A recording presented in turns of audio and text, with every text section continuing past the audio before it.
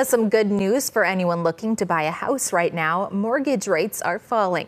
The rate on a 30-year fixed loan is now around 6.46%, which is down from the 7% highs we saw last year. In tonight's Your Money Matters, we sit down with a mortgage banker to see what this means for home shoppers. There's a housing affordability crisis in the United States, but buyers could soon see some relief now that mortgage rates are cooling down. This is the lowest they've been probably in the last couple of years. Blaine Fatma, a mortgage banker at ReliaBank, says there are also some other positive factors in the housing market right now, including more inventory and lower prices. So it's a good time and it's a good opportunity for somebody to shop for a house. And you might want to act fast before demand goes up. 2-3 years ago, we saw a lot of competition, multiple offers out there.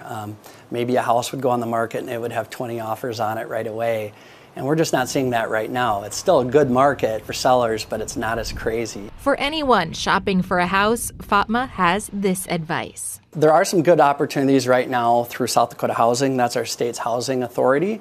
And there's a Grants for Grads program for recent graduates where they can get grant money at a really good interest rate, and other programs as well. So just talk to your banker and see what's best for you. Fatma says lower mortgage rates are also good for any current homeowners wanting to refinance.